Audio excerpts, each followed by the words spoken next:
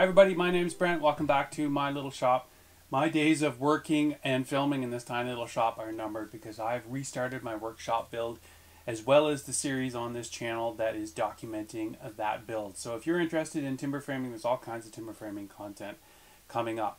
But as well, we're doing everything associated with the building ourselves. So there'll be all kinds of content on manufacturing wooden windows, manufacturing interior and exterior door, as well as doors with windows in them, interior, exterior molding, wooden siding, bracketry for the outside of the building, as well as the workshop workbenches and workshop cabinetry, as well as a couple different kinds of tongue and groove flooring. So there's all kinds of woodworking, millwork, and especially shaper content coming up because I know a lot of folks are interested in that as well. This video is a little bit of crossover between those two main themes. As a traditional timber framer, I have a regular need for a lot of pegs. All my joinery is connected together with wooden pegs in a traditional form. So what I've typically been doing is purchasing those pegs. I've had a couple of problems lately. One, the cost is going up. It could be anywhere between $500 to $1,000 worth of pegs in a frame, depending on the joinery employed.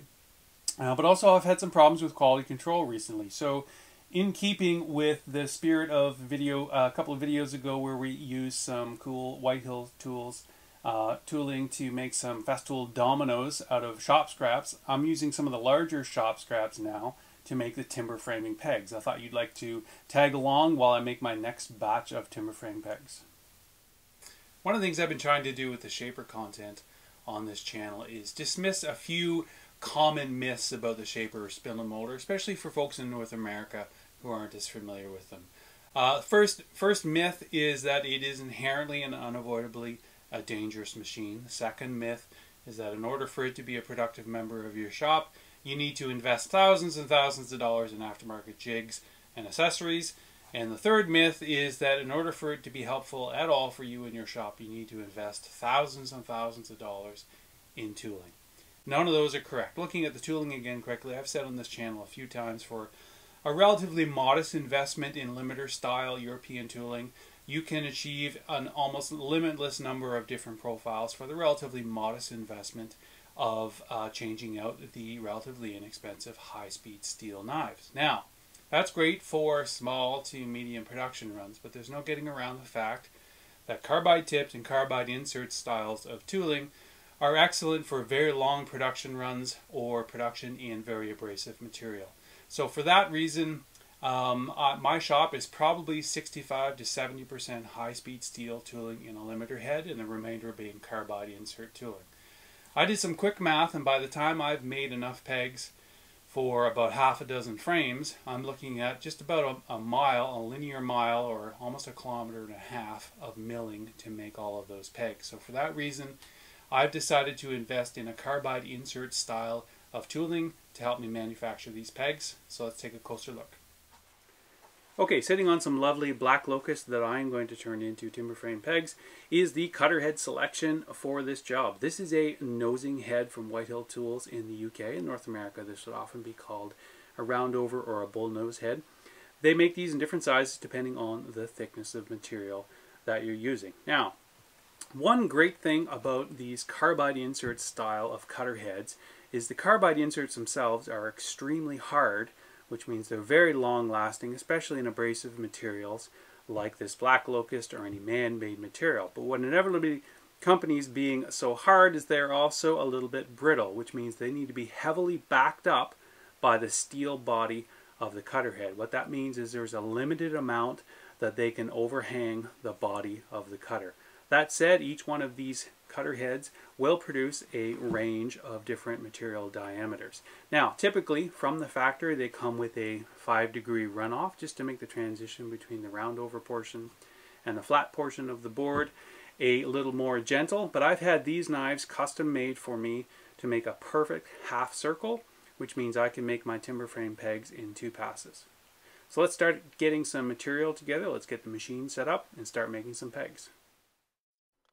Other than the black locust, which I did have milled specifically for making pegs, much of the peg stock I came up with are just cut-offs and leftovers from various jobs I've done over the years. Turns out rifling through the scrap pile was a bit of a walk down memory lane. There's some material from a 19th century kitchen renovation I did. There's some cherry from a hall table that I made for a family that lost everything in a fire. There's some oak from a set of French doors I made a while ago. So I guess if you have a diverse project history, you have a diverse looking scrap pile. Depending on your methods and approach to this job, some stock may just require planing and cutting down to dimension. Some of mine is a bit too uneven, but I also have some 2-inch oak that I need to resaw, so I'm jointing it square and straight on 2 adjacent edges before heading to the bandsaw. Now I think a lot of wars have been started following conversations about resawing on the bandsaw. Now here I'm resawing 5.5 inches of white oak on a 1 horsepower bandsaw with a plain old 1/2 inch 3 TPI high carbon steel blade that has been on the saw for a while. I think having a well-tuned saw, a blade that cuts true, while finding the sweet spot with respect to feed rate is a lot more important than fancy blades and expensive jigs. In my opinion, many folks overthink the peg material. As long as it's strong hardwood, it's sound without any major defects or a lot of grain run out, it'll work just fine. Now managing small parts on the shaper can be tricky. Breaking through a false fence would usually attach to the main fence through the back with screws will essentially make you a zero clearance fence, pretty similar to a zero clearance insert like you'd be used to on a table saw. What this does is it closes up any unnecessary fence openings that the stock might want to dive into. It also can help with cut quality and dust collection. Now pushing the fence back out a 32nd of an inch will reduce the noise level, limit heat buildup in the cutters, and improve airflow, which in turn will improve the dust collection, and still do the job just fine. Because I didn't have any table rings, the perfect geometry for the cutter, I added a false bed too, clamped securely to the table. I'll check the fence quickly to make sure it's still square before I carry on. I'd say we'd be all set for machining square or rectangular stock at this point, as it's pretty easy to reliably keep it up against the fences. However, since we're producing round products that will effectively only have 2 points of contact, I decided to make some featherboards.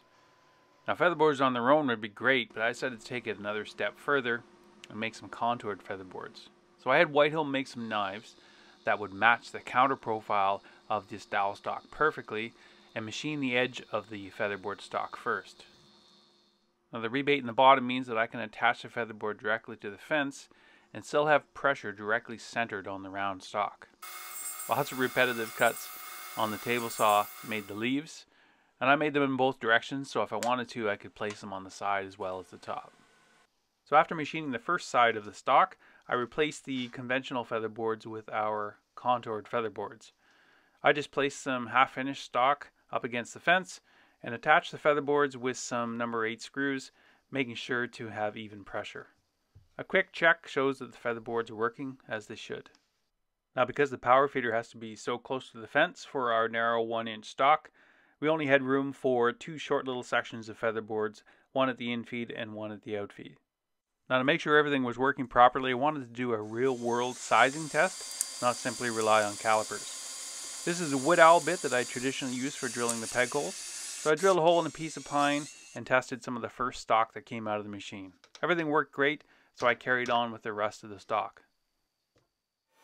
Now as usual with a heavily jigged up machine, well guarded, especially with a power feeder, there really isn't a lot to see with the milling process.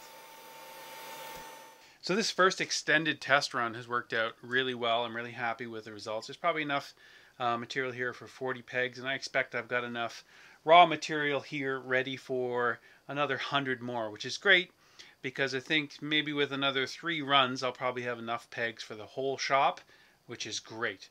Now the Whitehill cutter block is working out extremely well.